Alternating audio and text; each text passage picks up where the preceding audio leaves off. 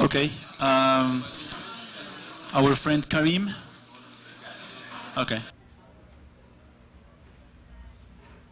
¿Cómo están todos? ¿Bien? ¿Cómo les ha parecido hasta ahora la resonancia? ¿Bien? How is everyone doing?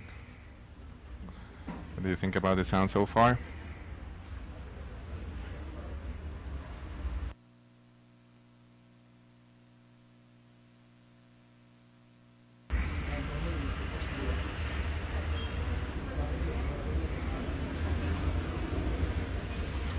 Ok, entonces vamos a empezar también lo haremos en... Okay, so we're going to start right now. We're going to do half Spanish, half English. In this panel we are going to have Dennis Roca. They're going to introduce themselves. We already know Alec. We had a very good conversation with him yesterday, and Karim, who just gave us a small introduction on what's going on in the digital world right now. So the panel for today would like to talk about the impact of technology in our world, and I would like to ask from the audience, who's an artist here? Who has a record label or something that resembles it? Who's a manager here? Editorial companies. We always have people who do not belong to any category, but that's okay.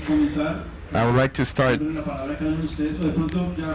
by getting introductions from you. Karim, we already know who you are, but the rest of you would like to know who you are, who you work for, and what you do in the industry as an introduction.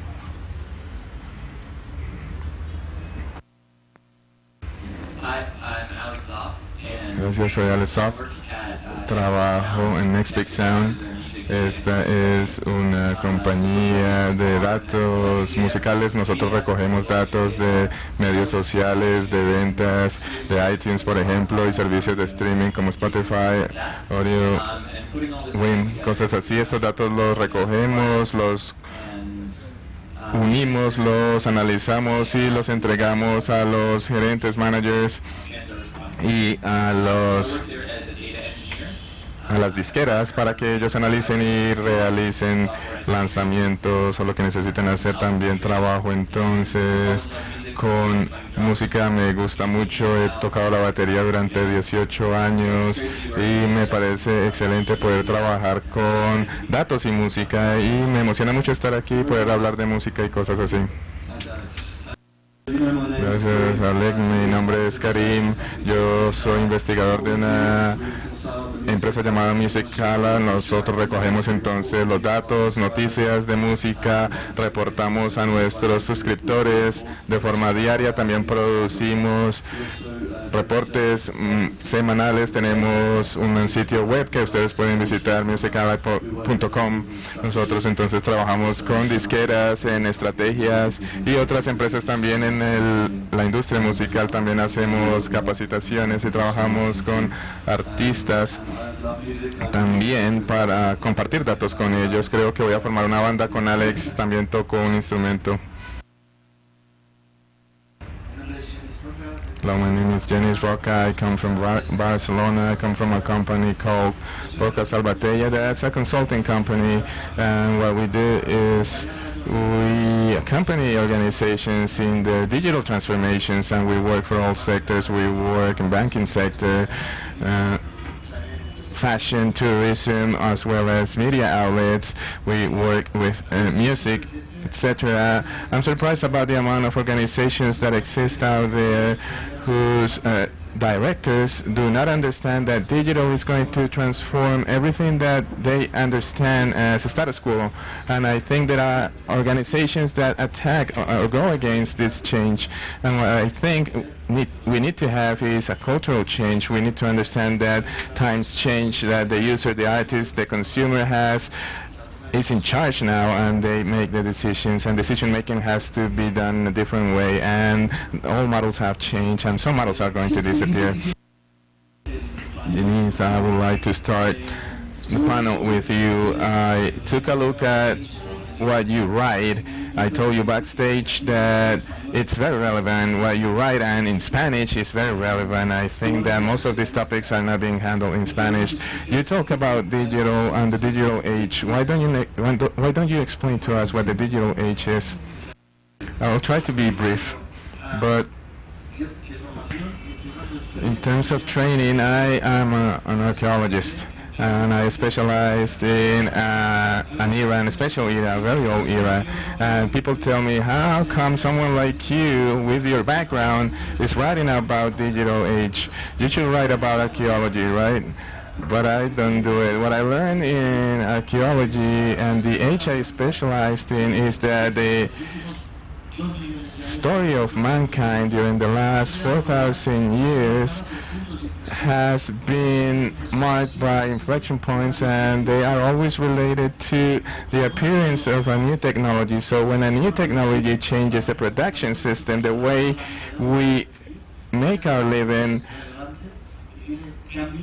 is going to change, and technology always brings about cultural and social changes. Relevant technologies in the history of mankind, we have had only 4 or 5 or 6. What are those technologies, important technologies that have arose in the history of mankind? The first one, I think, was when we learned to produce tools by means of rocks, using rocks. We learned to produce the tips of arrows, so that meant that when you went out to hunt, you were able to be away from the animal, not very close, and that's a better way of hunting, right?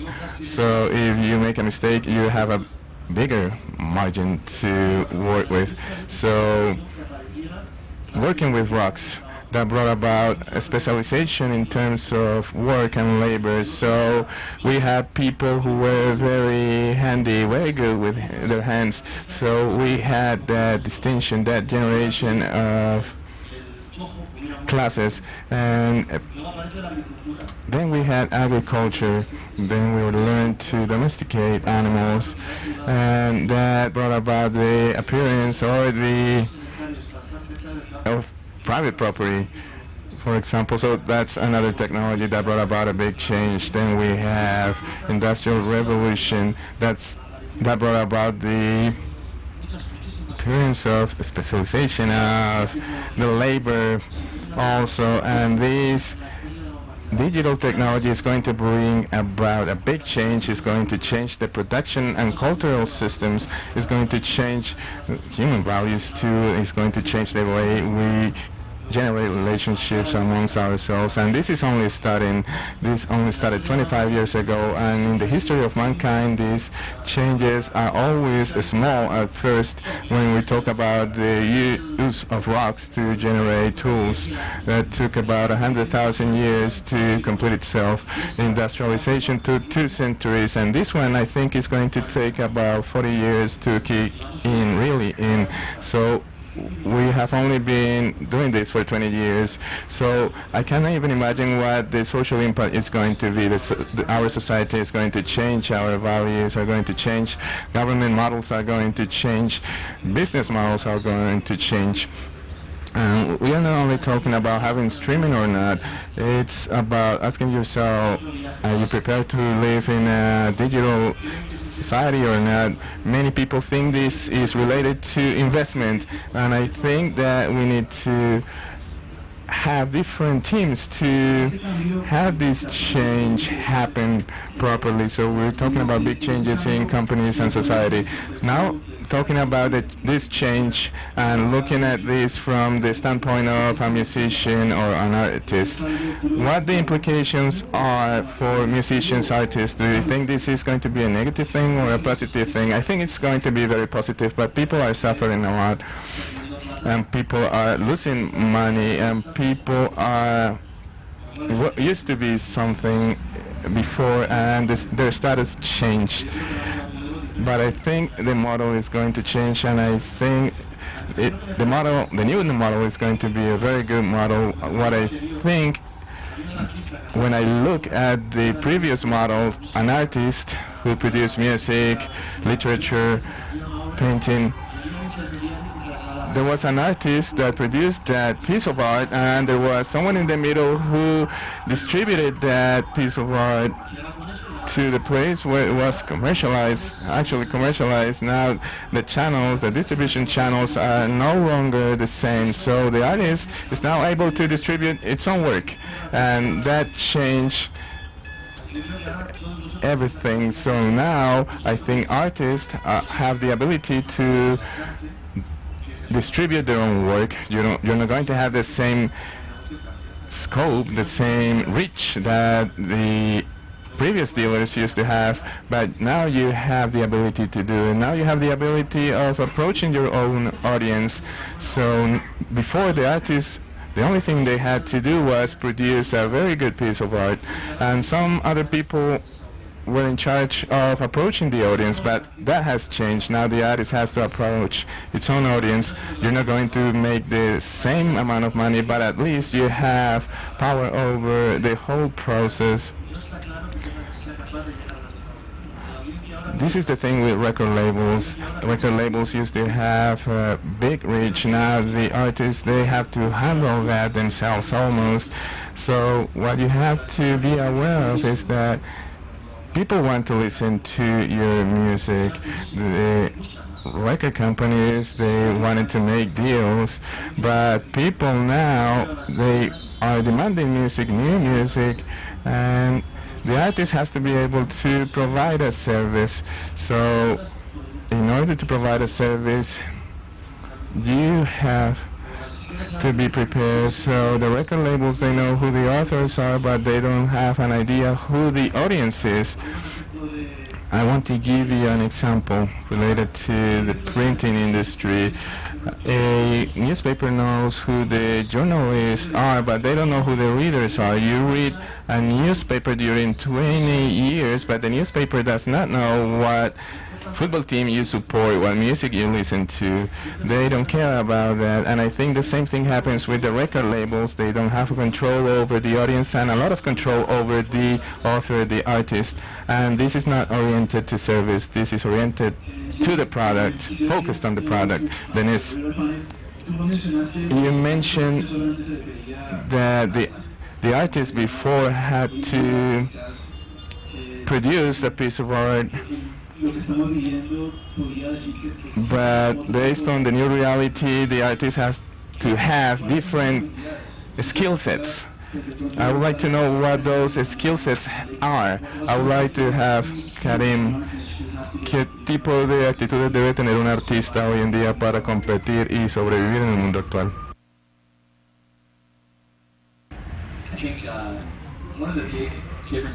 Una de las grandes diferencias en el mundo de la música hoy en día es que los nuevos medios están uniendo todos los elementos. Tenemos video, tenemos audio, tenemos todo en línea, tenemos que interactuar también con los que escuchan.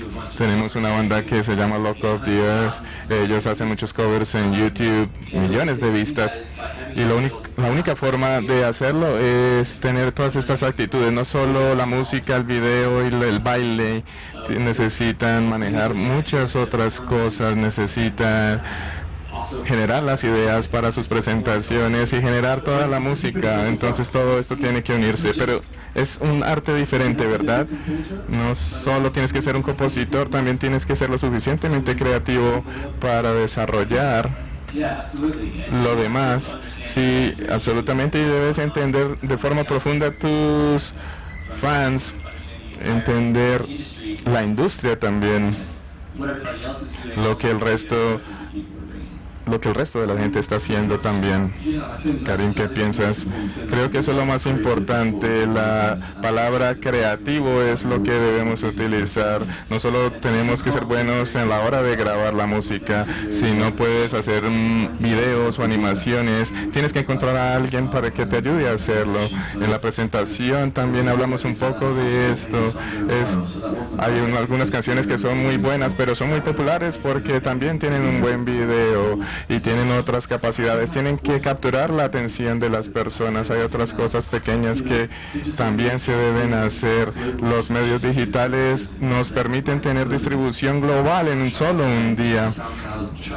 Puedes pueden cargar ustedes un archivo musical en SoundCloud, por ejemplo, y tener este tipo de exposición. Necesitan generar ruido alrededor de su producto, tienen que encontrar formas de separarse también de lo que no funciona en estos medios. Necesitan ustedes crear su propia imagen, tienen que mirar lo que otras personas hacen y qué funciona para ustedes, y de esa forma pueden capturar la atención de las personas.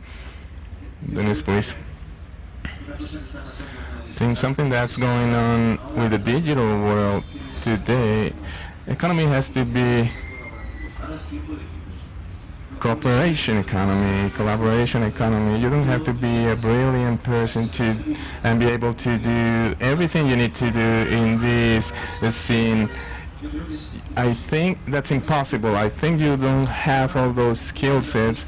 So far, many artists, I don't want to generalize, there are some exceptions, but many artists have focused on their work and they delegated the rest to the record company. You need to control the whole process, the entire process. You should not delegate it. You need to have control over the process, and the only way to do this is to have your fellow musicians be your partners. You shouldn't hire someone else to do some things. I think the project should be yours. I think that the age of having an eccentric artist, isolated artist, is coming to an end.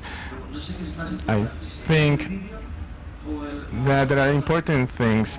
I don't think there is a difference between the video and the lyrics. I think they are all important. I don't think that the graphic design is more important than the lyrics or the other things related to this industry, and I think that you should not delegate any of these things. From a personal standpoint, I have always said that the artist should be handling or managing its own content, its social networks, social media, but sometimes this is very difficult to accomplish. Sometimes I don't think we have an idea of how difficult this is, even though we have technology to do it, from a smartphone and iPhone, for example. I think that's very difficult to handle. Denise, what do we have to do to switch that, to change it? Because this is already happening, and I think we need to catch up. All these tasks that you were talking about, they have to be done by a member of the band.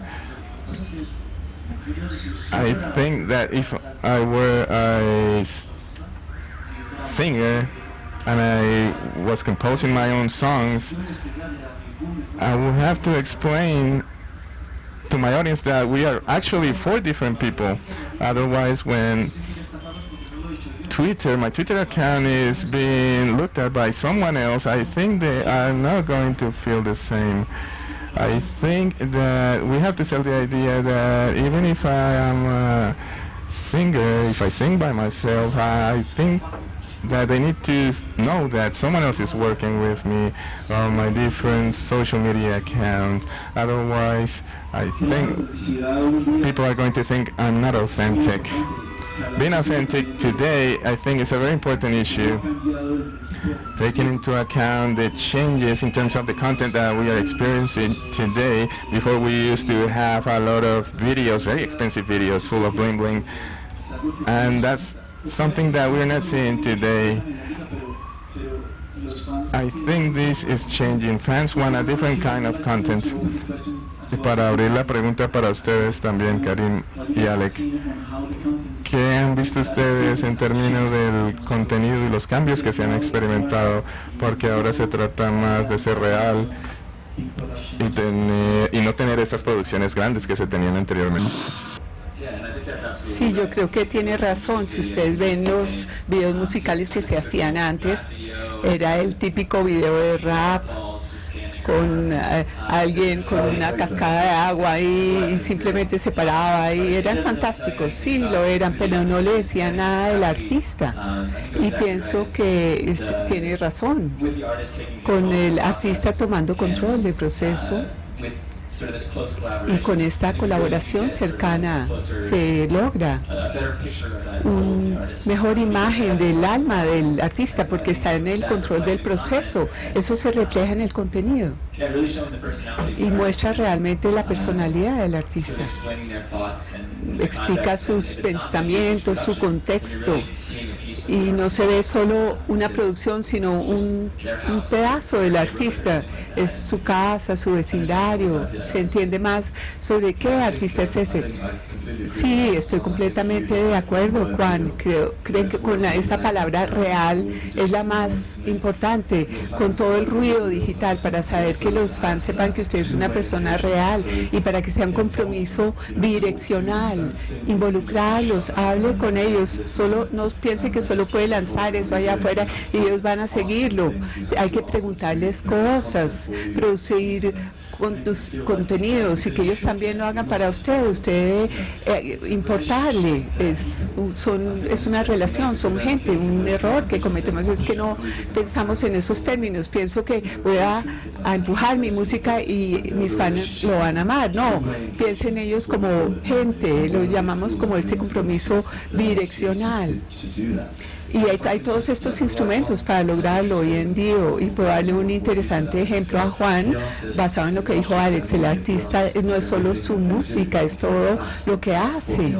Eso es lo que es y lo que quieren sentir los fans. Hablamos de Amanda Palma, vio una entrevista muy interesante con ella. Una vez la pueden ver en internet y estaba hablando básicamente de cuando sale en tour, le pregunta a los fans que si se puede quedar en su casa. Y una persona le dijo, no, ¿cómo? ¿No se cansa usted? Esto es loco. No, esto es lo que yo hago, esto soy yo. Es como me gusta comprometerme con mis fans. Le gusta ir a sus casas, tomarse una copa de vino con ellos. Y así sean solo esos dos fans, es un modo de vida, es como se mercadea ella. Pienso que es bellísimo ver ese compromiso personal. Y pienso que también se puede lograr online. Por ejemplo, ustedes ven en los videos de YouTube en vivo y ven que es un artista que hace cubiertas y dicen, quiero que usted me haga la mía. Y la gente vota y 3 semanas después la persona lo ha hecho, el artista lo ha realizado. Este cover.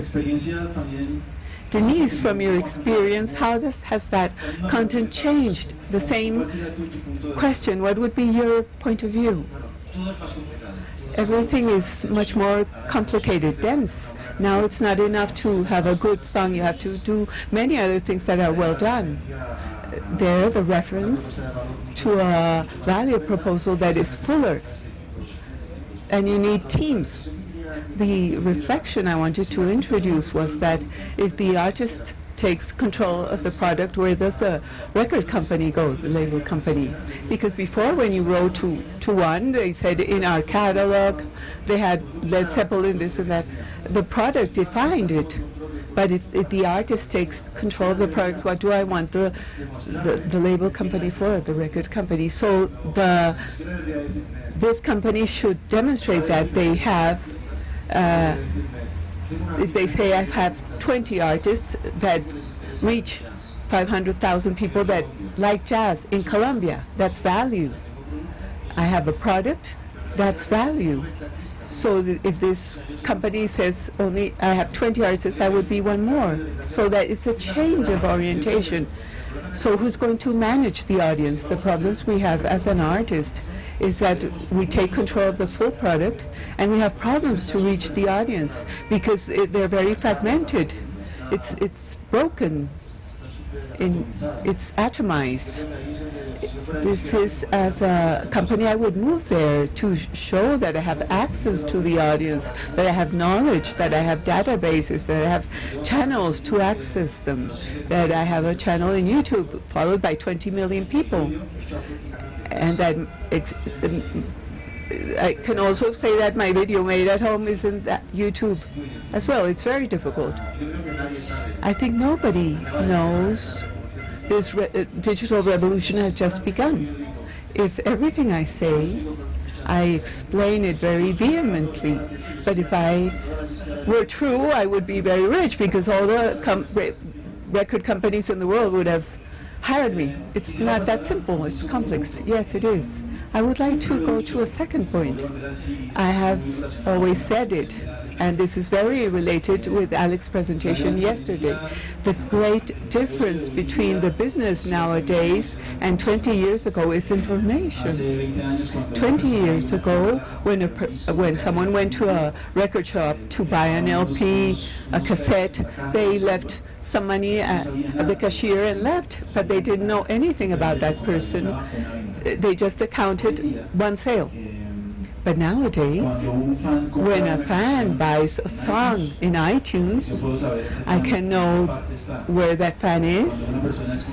When someone listens to a stream in Diesel, I know in what city he is located, how many songs he listened to, what kind or for how long. When each one of us watches a video in YouTube, I can know where that person is too.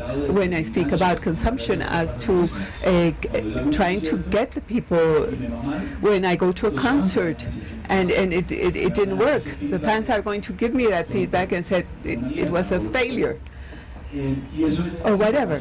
That is information. So, Janice, you had in your blog an article that said paralysis because of analysis. For me, that information is very valuable because it allows to adjust the strategy, to improve decision making.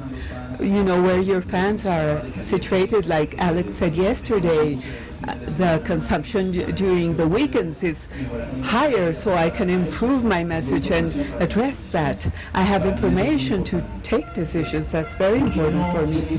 For Janice, why don't you explain to us a bit that about paralysis by analysis? What does all that information mean? How can we use it? There are so many data that we're going to get lost because there are too many. Nowadays there are too many data and very little questions. You should focus yourselves on questions. If I know the question, I will know the adequate data. I had an example. For example, as an archaeologist, when in the low Paleolithic we are thinking about hominids, the Homo sapiens, each one thinking about his own. And every time that we found a skull, we had thousands of data about that skull, the perimeter, the thickness of the wall, the number of dental pieces. We had photographs. We drew it up to scale. We had all this dossier, but there were no questions, only data. Up to the day that we started changing the method and we decided to make questions. We thought herbivorous or carnivorous. To answer that question, we only needed two data: the thickness of the jaw, because of the strength to chew, and also the way that they were worn away, the teeth, the molar teeth. So that was the data we had never taken. True. We only needed all these two data and they hadn't been taken. So that's what's going to happen now. We're going to have 256,000 data, but there are questions that are answered only with two. And maybe we were not collecting them. For example, operators of mobile phones. How many of you have a mobile in your pocket? Let's ask on the other way. Who doesn't have one? Oh, you will be ashamed to raise your hand. You have it in your bag, not in your pocket. The mobile operator knows how many people are at a concert and knows how many people. I come from Barcelona, for example. My mobile has roaming from Barcelona. The mobile operator in a concert knows how many people from Spain, Germany, France, for an example, or people from Argentina, how many days they stayed in Bogota, because if the concert was on Tuesday and they left on Wednesday, they can tell the mayor's office that this concert made people stay 3 days in the city. So that's important, that this is another model for income. And you can go to the tourism office. So because we didn't ask them, we missed that data, but the mobile operator has it. Excellent example, yes, I think it's very good. So how do we do now? It's a shame that our friend Galan left, because we had in our previous panel someone from Tigo, an operator, that would have been very interesting to ask him. Juan, Karim y Alec, continuando con esta discusión de data, sé Alec, sé tu pasión con esto, ya lo dijiste en tu presentación ayer, pero ¿qué piensas de todos estos datos? ¿Cuál es el significado para el artista? Yo creo que a un nivel no muy profundo es importante saber los datos para las compañías. Sí, el problema es que hay muchos datos. Las compañías tienen demasiados datos. Todas estas métricas de música nos ayudan para tener sentido de estos datos. Espero no salirme de mi respuesta, no, pero quiero decir que no debemos ignorar los datos a nivel grande y chico. Podemos saber dónde están los fans, sabemos dónde se ve este video, tal vez en Japón, entonces me dedico a ellos, así hago incrementar la base de fans allá. Y así es como individuo, como empresa disquera, lo hacemos. Quiero mostrar un estudio de caso interesante. Había una persona que bajó una descarga gratis y rastrearon dónde se había bajado, y así fue como planearon la gira, porque dijeron, bueno, vamos a ir a estos sitios. Entonces estos datos son un deber, realmente lo son. Sí, yo creo que ustedes tienen que comenzar con las preguntas. Es una manera de reducir el volumen de datos que se requieren, o por lo menos a los que le deben prestar atención. O sea que estamos recolectando de iTunes, Spotify, timestamps por zip geographic, pero lo que le pregunta a la gente es el contexto y poder contar historias con estos datos. Ustedes pueden querer ver todo para ver dónde van en su gira, pero también quieren sus datos para ver cuáles son los objetivos. Por ejemplo, teníamos un cliente que quería a su artista en Saturday Night Live, y ustedes están tratando de mostrar la historia de que este artista ha tenido un crecimiento enorme, y pueden usar nuestro producto para mostrar una serie de tiempo en el mapa y mostrar toda la extensión de fans, pero tal vez no necesitan eso para mostrar esa historia. En lo que nos enfocamos es en cuál es la clave y cuál es la trayectoria que usted quiere mostrar. Entonces mostraron solamente una chart que mostraba a los fans a través de Facebook, y se veía esta gráfica con este arco que subía muchísimo. Entonces esta es una historia concreta mostrando los datos. Entonces la manera de manejar ese volumen de datos es recortarlo al mensaje. Algo más que quiero decir, Juan, es que creo que las plataformas son como lo importante de ver. Vemos en este video tantos clics, vemos por qué hubo tantas ventas en Filadelfia en tal día. Entonces lo que debemos trabajar es hasta acá, es porque en este programa se presentó esto y creó estas ventas, porque esto realmente le va a ayudar a la gente, porque no tienen que analizar tanto. Tengo esa esperanza. ¿Cuándo va a suceder? I would like to contribute something else with data. It is clear that data are going to be important. In fact, I think that social media are a data business. When you are the majority of you are artists, performers, I think with all this work you have before you have to be like Renaissance men to do all this. Otherwise, you have to wish to have that data. What does that mean to say?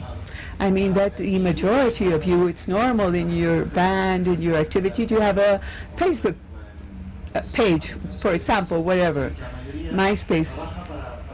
And the majority of your work to have the majority of fans, I have already 5,000 in Facebook, so many in the others. That database is from Facebook, not yours. So Facebook, with your hard work to be able to have 15,000 fans. Facebook is schizophrenic. They always change the rules. They changed them last week. If you want to speak with all of you, I will charge $100. But I worked to get 15,000. I have to pay to manage that. No, it's not logical. A lot of strategies consist in, if you follow me in Facebook, I will raffle tickets to a concert. That's a way to do it. I speak to you in Facebook because that's a space where I was able to keep that conversation. But if you follow me in my webpage, in my database, I will not only raffle 2 or 20 more. So you have to readdress your public to a place that is your own, because if you do it in another page, that's not smart. It's like, for example, if you rent a home and you do improvements, and it's there. So about all the things we said, there are many data, but there are some that could be yours, so try to catch them. I would like to go to the last point of the panel before opening questions to the public, and I want to be very creative. What is coming?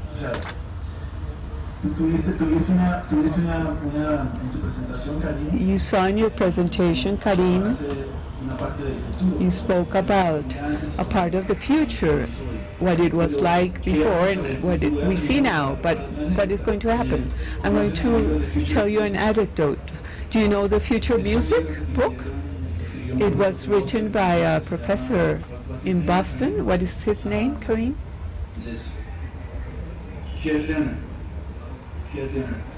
Leonard. I read it in 2005, 8 years ago.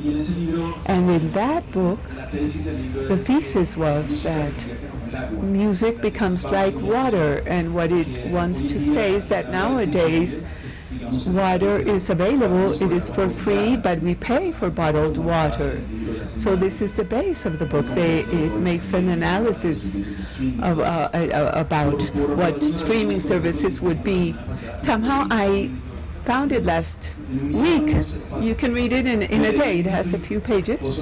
And oh surprise, everything that we're saying in 2005 is exactly what is happening today.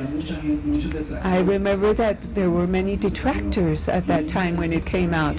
And this is what we are living right now. It is actually happening. But what is coming? With technological development, what can we expect? And let us be very aggressive in that way of thinking. What do you think is going to happen with us who are in this, performers, managers? What is happening? Please, your thoughts. I don't know whether we need a moment to reflect, but let's say something very... The idea is not aggressive, I don't know. Something savage, we would say in Colombia. Wild, to see what would come out. I have no idea. But, do you know, I can see an oscillation of forces. I think that thanks to incorporating the people into the internet and allowing them to express themselves in internet, you can express yourselves there. And since I'm always tied up with music, I can say my critique about your piece of music. I think that public space for information is being closed, and it's being closed very rapidly. I think that the internet is every time less open. I think it is more difficult to act. Apple controls who is in your iPod. and it decides who goes into the App Store. And if you don't want, they don't want you in the Apple Store, you will not enter. It is not an open architecture. Platforms are getting closed. Then subsequently the conversation is becoming closed.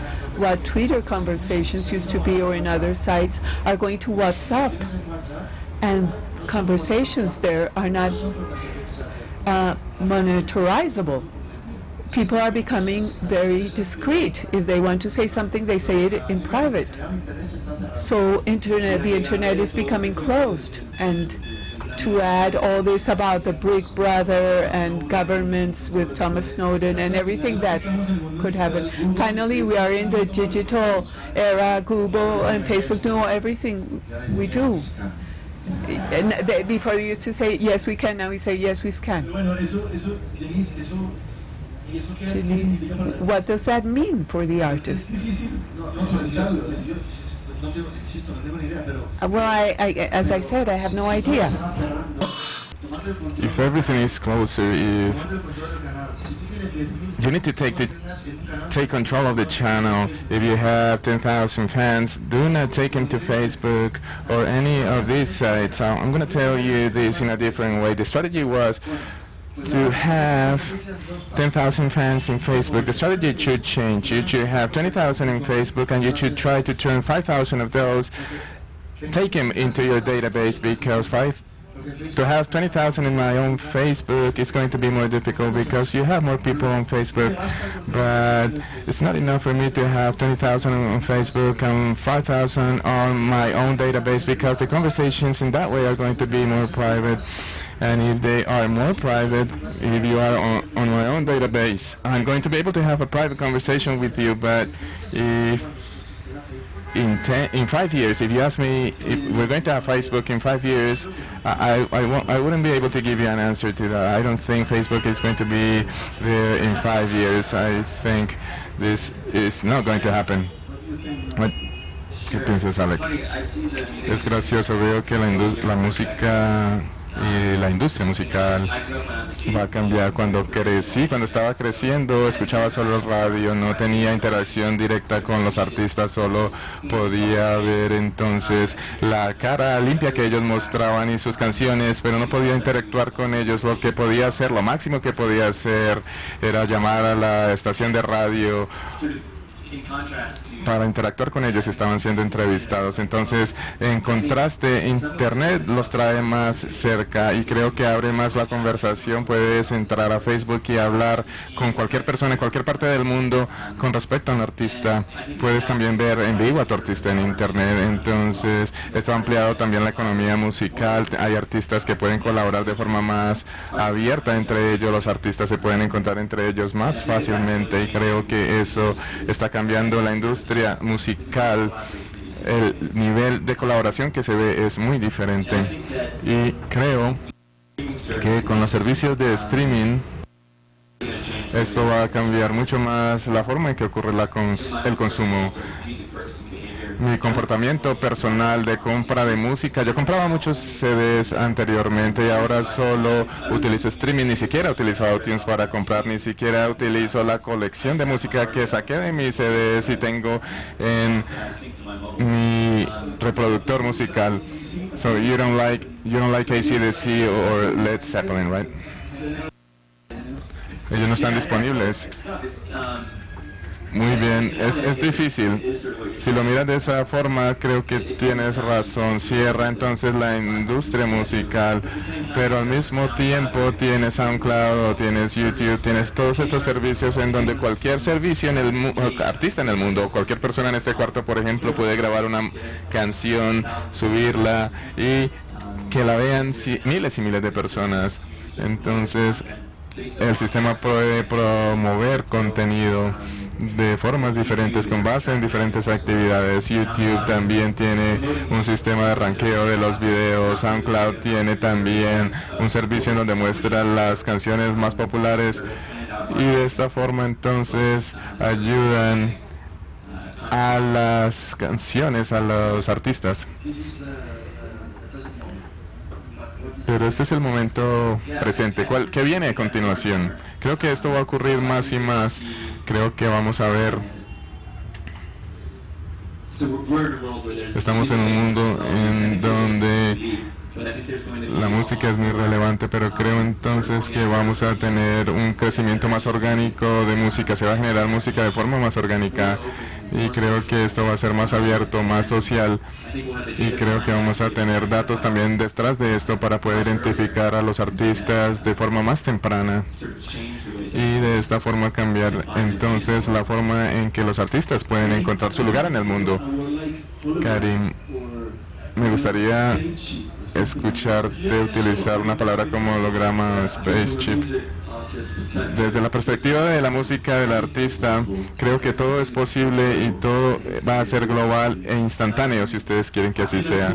Hablando de chips, algo interesante que pasó esta semana, Spotify lanzó Spotify Connect. Lo que esto quiere decir es que se van a asociar con algunos fabricantes de hardware y colocar un chip en el producto, por ejemplo, su sistema de alta fidelidad. Entonces podrán controlarlo desde su teléfono, van a poder controlar Spotify desde el teléfono, pero entonces la música va a hacer streaming hacia el sistema de alta fidelidad, hacia ese hardware que tiene ese chip. Entonces este tipo de cosas va a empezar a ocurrir. Entonces en el futuro quizás todo vaya a ser un dispositivo inteligente. Por ejemplo, mi chaqueta va a tener unas habilidades, este sofá va a ser un dispositivo inteligente también, una nevera también puede ser un dispositivo inteligente. Se podría ver desde la nevera una proyección de un holograma. Por ejemplo, un video de Black Eyed Peas puede ser proyectado como un holograma. Entonces en nuestra cocina vamos a ver de la nevera, vamos a ver cómo Fergie, por ejemplo, sale de la nevera, y cosas así van a pasar. Todo va a ser un dispositivo inteligente y las posibilidades no tienen fin.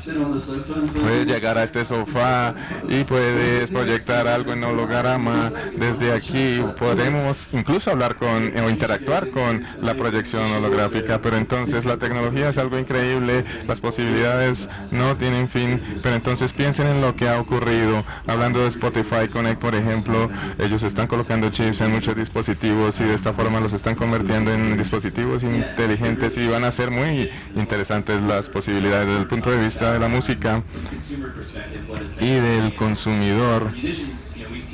Las posibilidades son muchas, pero para los músicos hemos visto cómo también los cambios en la tecnología han permitido la creación de nueva música. Por ejemplo, muchas de las personas con las que trabajo podrían entonces incluso crear música desde donde trabajamos. Yo trabajo en Electronic House Music.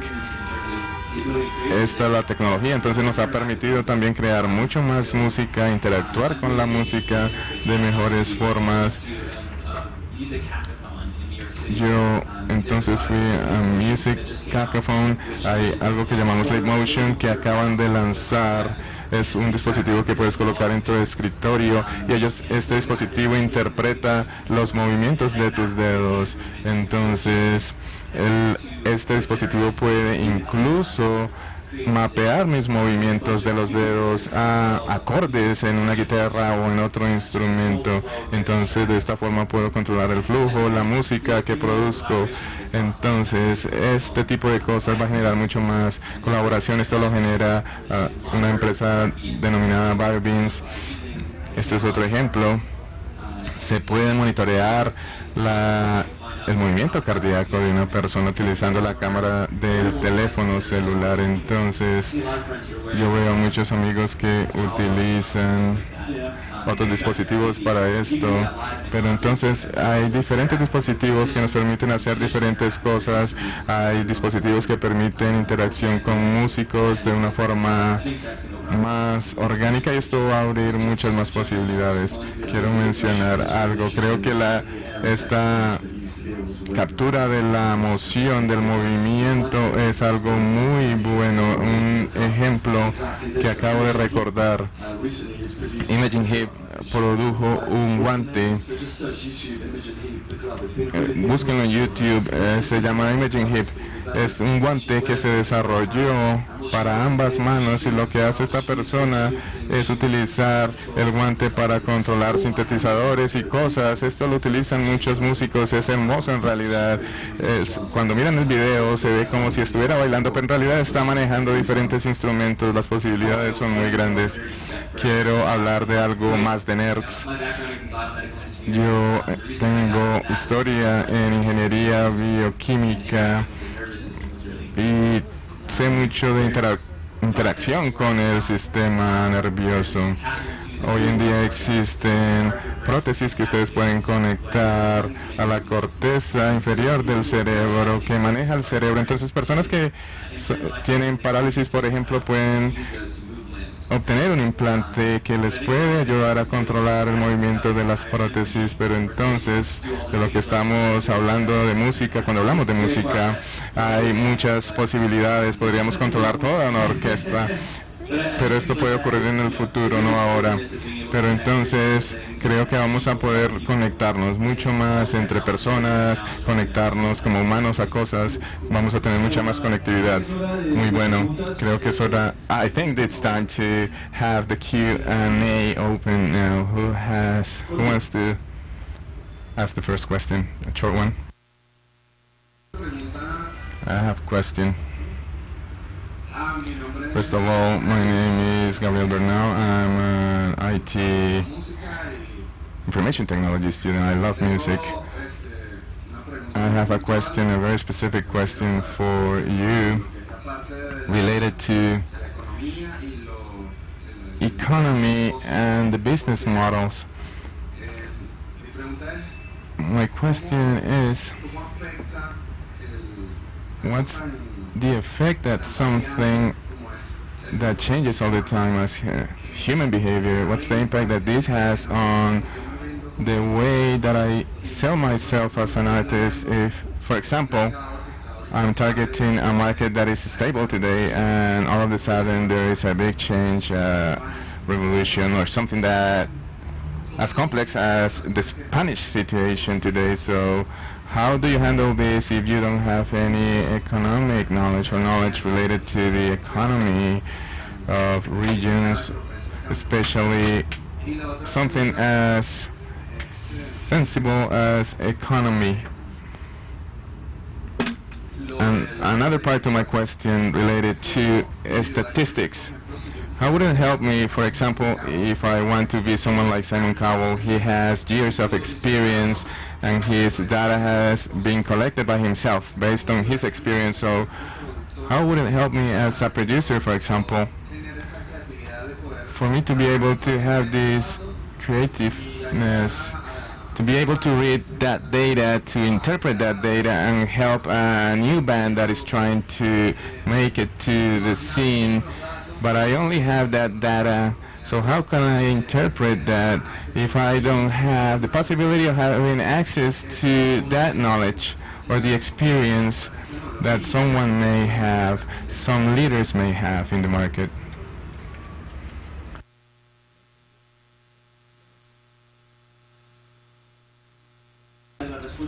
So I hope my answer is useful. Otherwise, let's talk about it, because sometimes it's not easy to answer a question like this. Economy, it's life itself, life and other things, but that's an ingredient of our life, the way we make our living, and it's not easy at all. What's going on in Spain is that all the strategies in social networks, the purpose of them is to take people into concerts. So that's the idea behind that. We're trying to sell concerts. We are no longer trying to sell records. We're trying to get fans to go into concerts, and that's what we're trying to do. We have merchandising behind that too. But I would rather talk about something I mentioned before. I told you, you're not going to be good at everything. If you're not good at something, you need to have a partner. And I think the record labels are not the ideal partner. I worked in Sony, or someone here works for Sony. But you need to have your own partner. not a partner that has 1,000 partners. I should have my project partner, my trip partner. So if Sony is able to convince you that they're the best partner for your project, that's great. But if they're not, you need to look for someone else. If you have a weakness, if you're good at many things, but you have a weakness, you need to have a partner. You need to surround yourself by people who are capable. Maybe you're a good composer, but you need a lead singer. You need to have the ability of finding that partner. I don't know if I answered your question.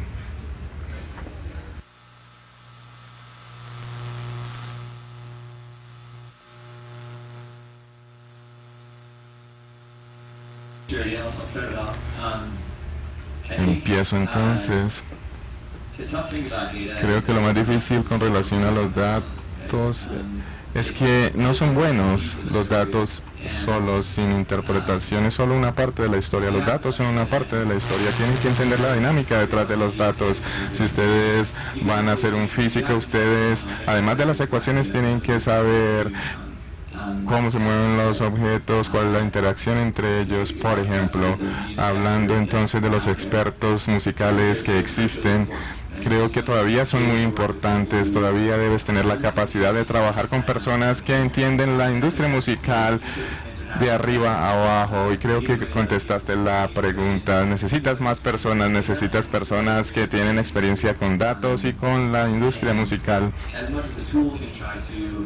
Una herramienta te puede ayudar a comprimir los datos, pero de todas maneras los tienes que interpretar, y los tienes que interpretar desde el punto de vista de las dinámicas, y esto solo se hace con base en experiencia.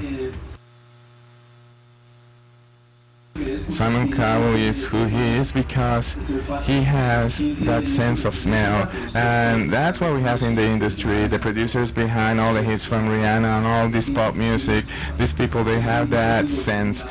That's not something that comes from data. The data is going to be useful to know what market you need to target or the niche that you need to approach.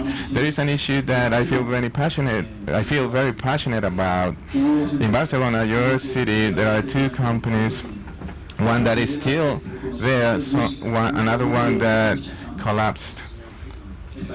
One of these companies works with Shazam. What they did was develop a technology. They brought all the hits from the last 30 years, music hits, into a database, and they analyzed this data, and they found some trends, some patterns on some bits that they produced. And based on this, you had the ability of introducing your own music, and the system told you what your chances were based on historic data of having a hit or not. And that died because music is more a connection, a spiritual connection, if you will, or a high connection, and I think data will not help you there, will not tell you what's a hit or not. Any other questions? Estoy de acuerdo con lo que dice el panel, no voy a añadir mucho, quizás algo práctico. No se asusten, no dejen que nosotros los asustemos. Estamos hablando de porcentajes y cifras, pero es mucho más sencillo. Intenten, quizás su sonido sea una muy buena plataforma, y hay muchos buenos datos disponibles por gratis, libres, y quizás todo sea más sencillo a una escala global. Quizás ustedes tengan un video que se esté viendo mucho en un país y a una hora específica. Quizás ustedes entonces puedan organizar un concierto streaming para ese país, y esa sería una buena forma de capitalizar los datos, lo que acabamos de decir de la economía y el consumo. Si a ustedes les preocupa cómo esto se comporta y cómo esto se relaciona con los ingresos que ustedes puedan tener, quizás ustedes puedan utilizar los datos para saber a quién se le pueden vender los tiquetes, por ejemplo, y realizar diferentes campañas. Quizás uno de los miembros de sus bandas sea bueno haciendo pasteles, entonces dejen que esta persona le haga un pastel a uno de sus fans. Esa sería una buena forma de promoverse, pero entonces deben generar diferentes formas de obtener ingresos. ¿Alguna otra? Any other questions? Just one question. Hello to you all. My name is Juan Nicolás Correa. I work in T-Network and MCM, as you said. I grew up with YouTube, and everyone is talking about how relevant a streaming platform has in the music industry. So my question is very simple. What do you perceive in terms of numbers? How do you see YouTube is performing? How is it helping streaming and digital minds in terms of disseminating music? And what is your perception in terms of YouTube as a phenomenon, and how is it influencing digital minds? Talking about advertisement.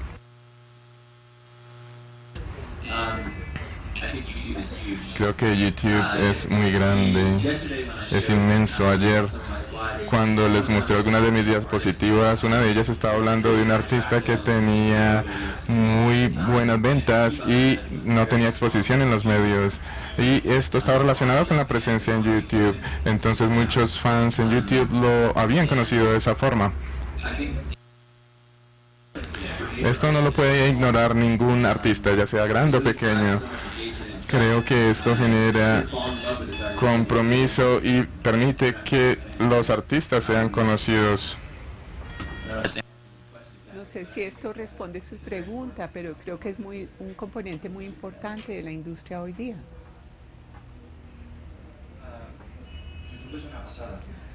YouTube is really something else.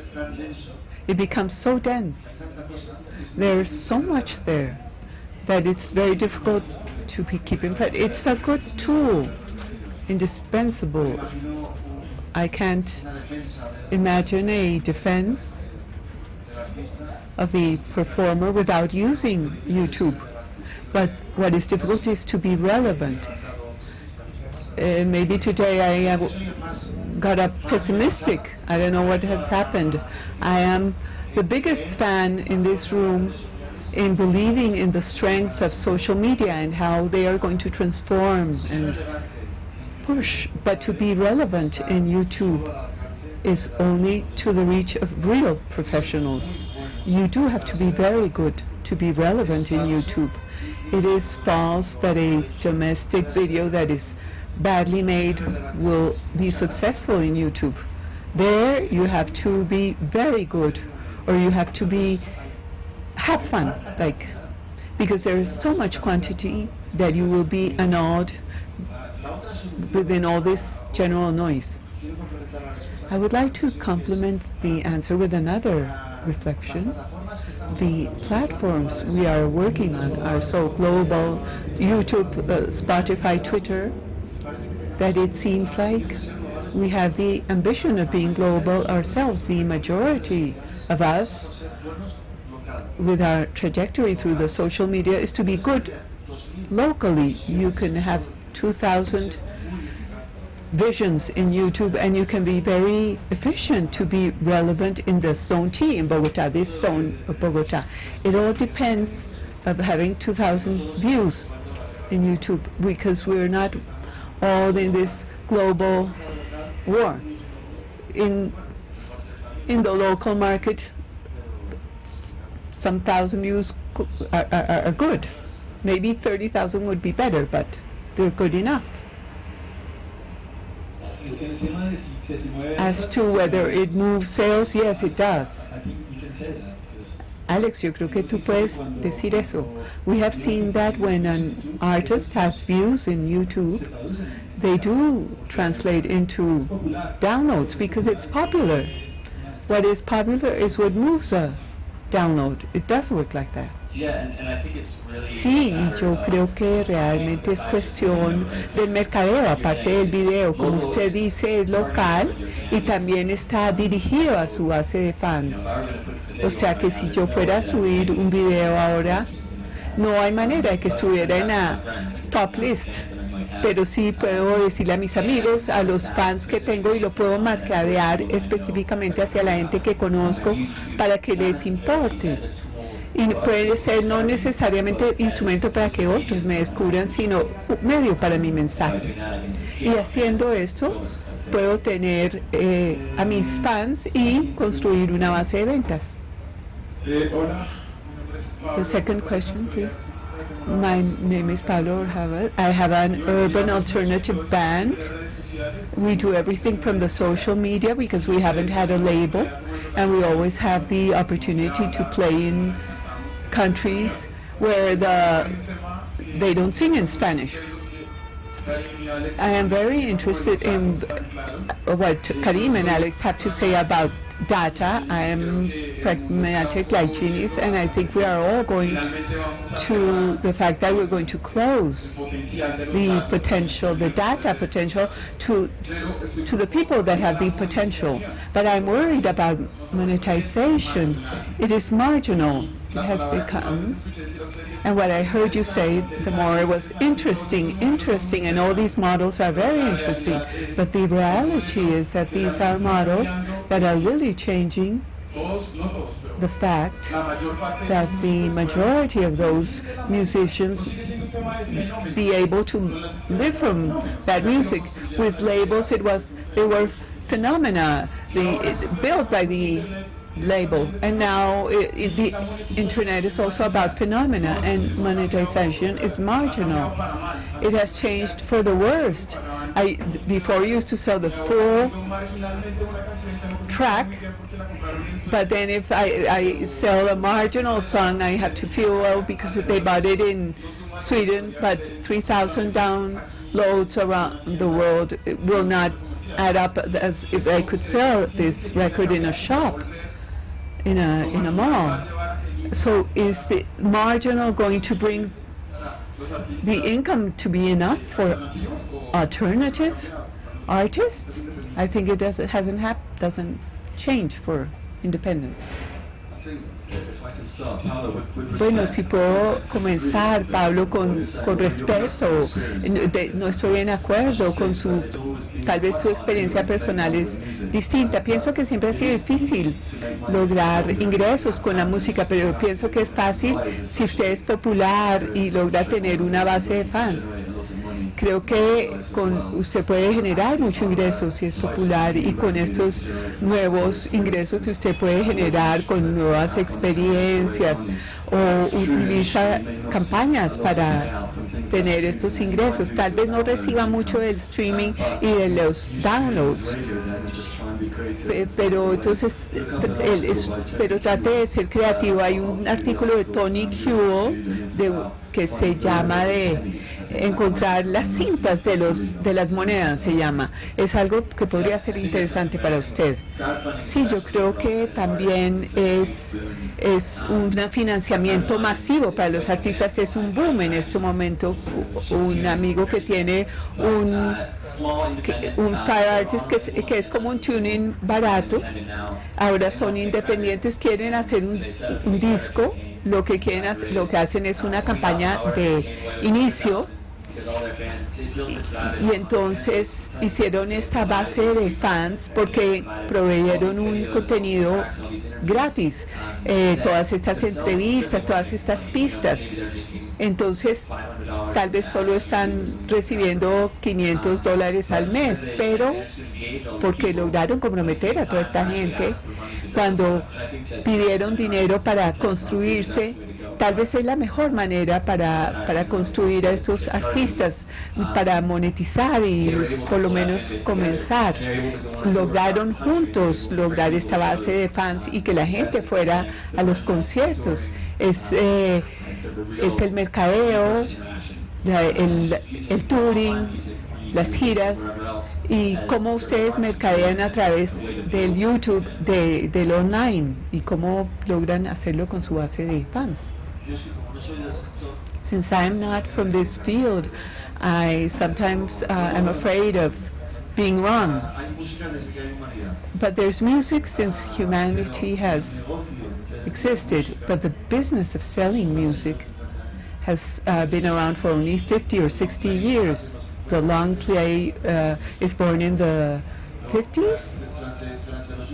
During the last 20,000 years, the musician has made a living interpreting his music, performing before a public. It's for the public to be ready to purchase an object.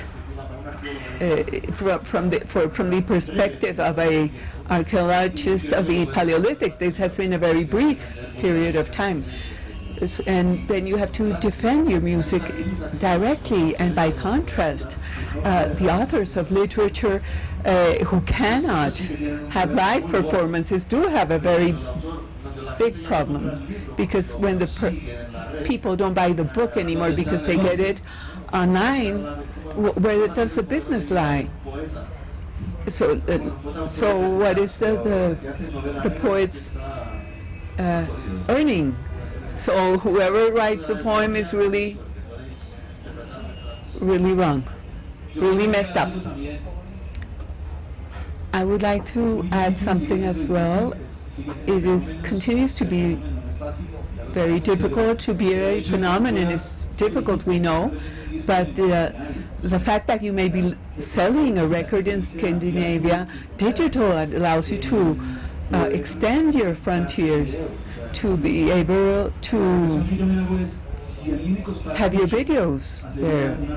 Because if it cost me a lot to have come to an agreement with a digital manager, and it cost me 10 million pesos to do it, but then it only costs you 5 minutes online to fill up a form for someone, an aggregator, and then you send a send, and then you are in all platforms. So if that is for free, why not do it? And why not do it? The long term exists. What you do now will be available, who knows when. Maybe when there's a solar explosion, I don't know when, but why not do it? If you have the rights, your rights very clear, that material is yours. Labels, I heard yesterday that sales in iTunes, 80% were mainstream and 20% were catalog, but it really is not like that. That equation is not that true. They are making a lot from catalog, particularly through streaming. People, I in Spotify do not listen the latest of J Balvin. I listen to Pink Floyd, Metallica. The music I like, that's the way I listen. And music that came out a long time ago. And that was a few weeks ago, yes, but now I'm listening to everything now. So if you can upload your music there, why not do it? And then you continue growing your popularity, and that content will definitely generate money for you. Hello, my name is Jaime Davila. I have a management agency called BP Entertainment. My question was, you say that social media are a data business basically, but what happens when they are false? There are companies now who are getting followers in Twitter and Facebook, and there are some artists that pay for it. So what is the way of acting of these social media? What is their response before this false data? What is another way of acting before this false data in the social media? The number of fans is not the data. It is how many are from Bogota, how many from Barcelona, how many are men, women, how many are overage, underage, etc. That is the valuable data, to know what profile they have, or the valuable one is to see with mobiles how many assisted the concert.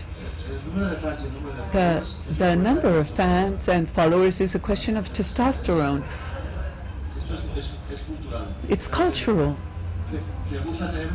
You like to have a big size because they have told you that that's important. But the business data is another. It's not so much the size, but the results. They explained this, and I didn't believe it. It's not the size, but what you know how to do. With that, I manage. The number of fans is not interesting. I'm not interested in that. It's not the final data with which I want to build my business. It's an intermediate one. That's all right. The majority of people that buy fans is because they want to equal somebody with the size, but their management is not based on that data, but another one. I don't analyze. We don't do things. Our analyses are not based on the number of fans. That is correlated with a number of interactions that's different. There are also cheating data.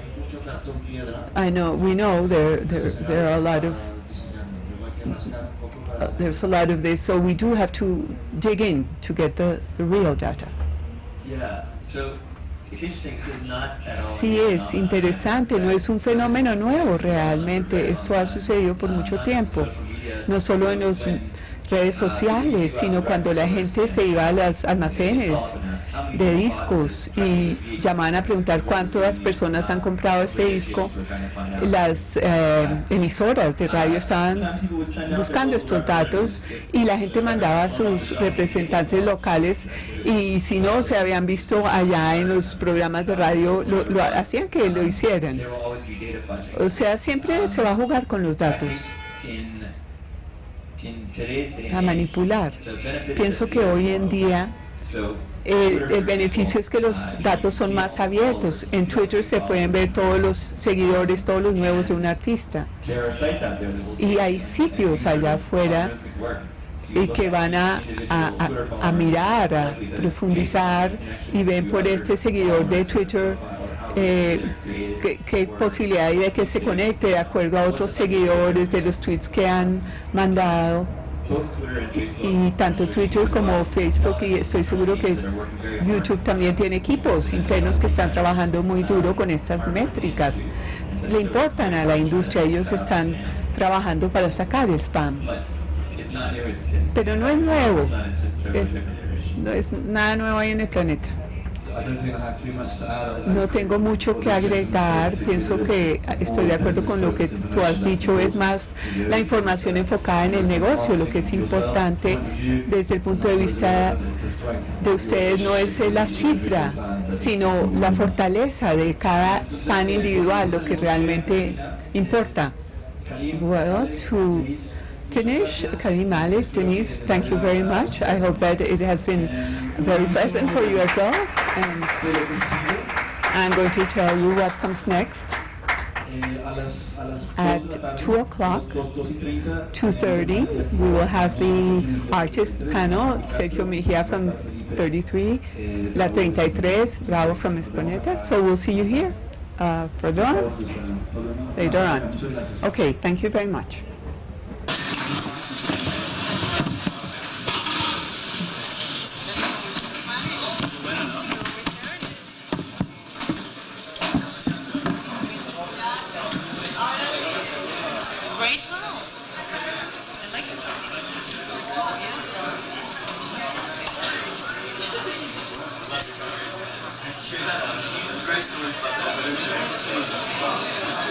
Guys, we need to have a picture.